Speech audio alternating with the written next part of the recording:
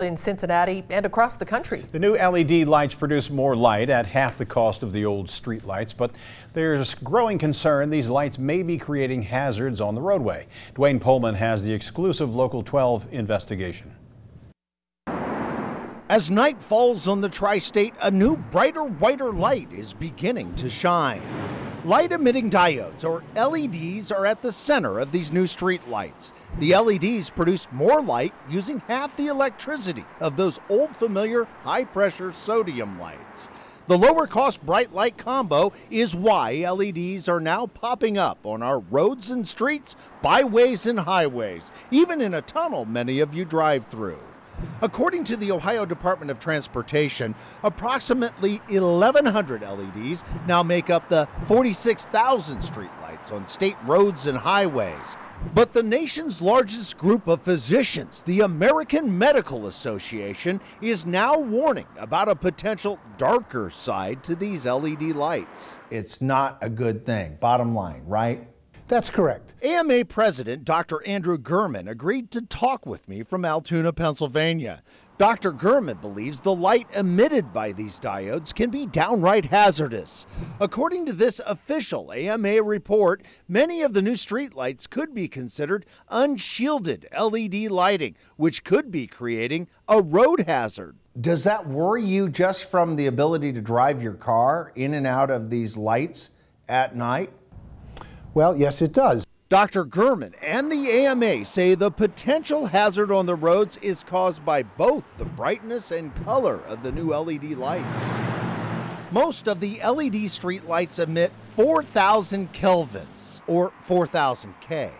Now, the 4,000 K lights are the ones that you've seen on some car headlights coming at you. And just like that car coming at you, the AMA report states the same amount of light overhead can be very blue and very blinding. They are about 29% blue light, which you can't see, but that light rattles around inside your eyeballs, particularly as you get older, and that blue light can be very harmful. It causes glare. The AMA calls it disability glare, an impairment that the report says causes a veil of illuminance, which leads to worse vision than if the light never existed at all. In other words, in some cases with LED streetlights, the AMA report states you'd be better off driving in the dark. Those are strong words. Well, that's what's in the report. That glare is apparent if you drive through the L.E.D, Ohio's longest vehicle tunnel. Workers are installing new LED lights on the side walls, and as you can see, they produce a lot of glare. Does that concern you? Well, the way you describe it certainly concerns me. After I brought the concerns about the glare of those new lights in the L.E.D tunnel, an ODOT spokesperson wrote to me stating there is an ongoing conversation about what kind of lights will now be installed in the tunnel. There are other potential health effects of the new LED lighting in the AMA report too, including a disruption of sleep quality. While that sounds trivial, the AMA says it's serious because the bright blue-filled lights affect the production of a compound we all need to fall asleep. It turns out that exposure to large amounts of blue light interferes with melatonin production. According to the AMA, the new LED lamp is at least 5 times more powerful than high-pressure sodium lights at influencing melatonin suppression. And while it's still being studied, the report states some evidence supports a long-term increase in the risk for cancer, diabetes, cardiovascular disease, and obesity from chronic sleep disruption associated with exposure to brighter light sources in the evening. And that risk rises when you drive under LED lights. The effect seems to last long after you park the car or pull into the garage.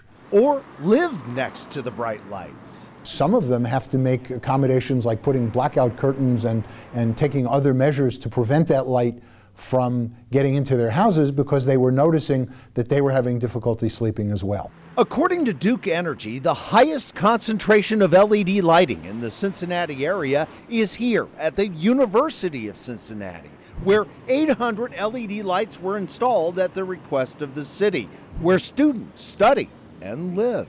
Certainly we're aware of the report. We have our own internal team that's looking at it and certainly seeing if there are other steps that we need to take with how we're using LEDs on our system. And according to that AMA report, the new streetlights are even causing confusion for nocturnal animals, killing insects, birds, and in some cases stopping fish from migrating.